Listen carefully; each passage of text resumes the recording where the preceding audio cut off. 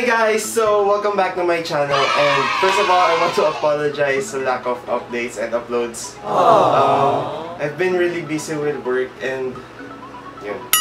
Sa span of time na hindi ako nag-vlog, I've been into random stuff like yun nga, nag-work ako, nag-aayos ako ng mga requirements and yun, dahil may work na ako na medyo na-addict ako sa online shopping.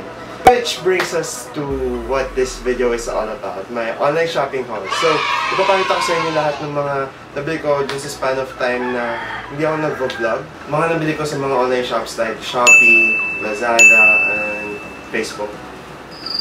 Hindi ko alam kung may nabili ako sa Facebook. So, ayun. Isa-isa ko papakita sa inyo tapos sabihin ko kung okay ba siya or worth it or hindi. Pero mostly naman worth it yung nabili ko. So, let's get into it! So, let's start with the list of stuff. So, isa sa mga unang nabili ko sa online shopping ay this one. Chan! Gorilla Pod. Nabili ko siya sa around 200 pesos. Yung original. Fake yata to. Kasi mura lang siya. So, Shopee ko siya nabili. Worth 200 pesos each.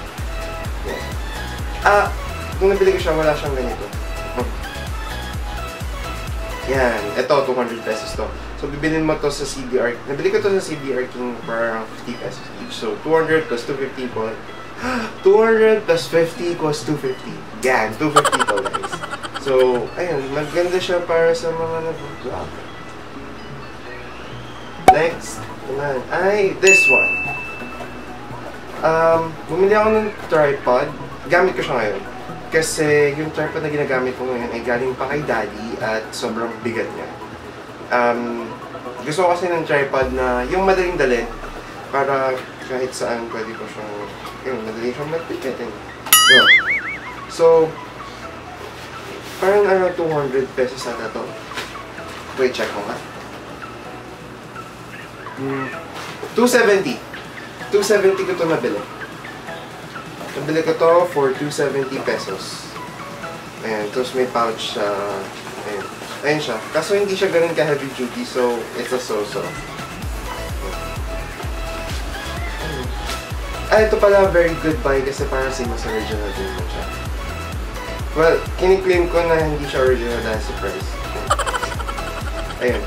Tapos, with this, kasi may promo yung shop na pag 4 items yung binili mo, may freebie ka. So, syempre na-curious ako kung anong freebie yun. So, together with this, bumili ako ng neto. Ayan. Tatlo. 20 pesos each to. So, ano ba to? Charan! Napaka-diverse ng shop na yun. Actually, yung isa kong friend, lagi siya nagsisend sa akin ng snaps nun. Sa Snapchat. Uso pa yung Snapchat. So, pa naman yun. Na parang lagi siya nakaganto. Ayun! So, bumili ako. So, na-curious ako, ano ba to? So, ayan. Yung pala pang patangos na rin. Hindi ko alam kung effective siya. So, ayun. 20 pesos isa to. Ito yata yung pinakamura sa shop niya. So, 246, 60 plus 270 equals... Yun. Yun. So, ayun. Tapos... So, di ba, naka-apat akong items. Nakataw to. Ito yung nakuha kong libre. Charan! Ano to? Ito yan. Cute, diba? What? Hindi ko alam kung saan ko siya gagamitin. Pero, I got this for free. So, okay na din. So, next up, more on the techie side. Nagkaroon ng parang flash sale sa Lazada. Tapos, may nakita akong item na parang gustong-gusto ko na talaga siyang bilhin natin pa. Tingnan ko sa mall, and ito siya. Charan! Speakers. This creative speakers.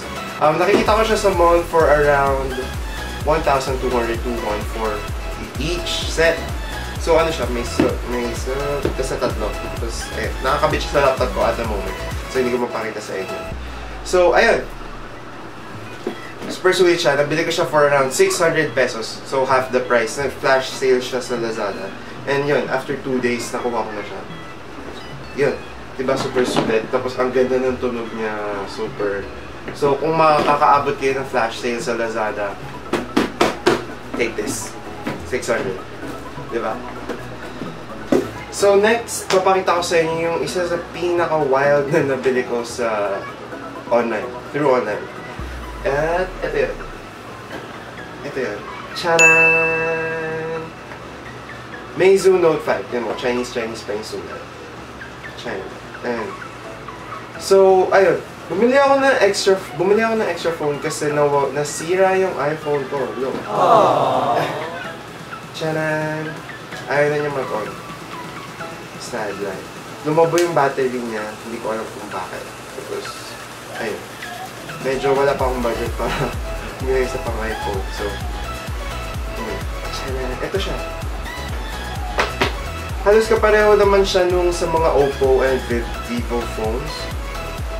Yan naman. So, ayun. Actually, kinabahan akong bumili ako na to kasi, online payment and then hindi mo sure kung dadating. Pero, ayun, dumating naman siya. Tawa ng Diyos. So, ayan. Meizu Note 5. Okay siya. So, papantay siya sa Vivo and Oppo na yung D5S ko rin. Yep. Malino yung camera niya. Ito yung ginagamit ko lagi sa Instagram. Stories stories. So, last stop, yung papakita ko ay yung favorite 3 ko na nabili online. So, natuloy nag-vlog ako and all, and mahilig ako sa mga challenges and stuff like that. Binili ko tong 3 to. Tcharan! This boom boom balloon. Boom boom balloon. The pie face game. And this one, Speak Out. So, nabili ko lang siya around 250 each. 250 each. Ito, isa, to 225 lang ata. So, compared sa mall na parang 1,400 or 1,000 each, itong tatlong to, less than 800 pesos lang. 250. O, 750 pa nga eh. So, ayun. Kaso, hindi siya katulad dun sa original. Look. Parang ganyan lang siya. Pero, yung contents niya, same lang. Hindi ko pa nga nabubuksan eh. Watch out, kasi nung gagawin ko to. Kung kanino. Who I'm gonna challenge this way. Yun. Yan. Tapos eto na try na namin. Super same lang sa original yung laman niya. Binalik ko siya sa dati. Ayan. Super fun niya. Tapos it works same as the original. So again, ina-assume ko na fake to dahil sa price. Like no. Like 1/3 ng price. No. Tapos eto rin.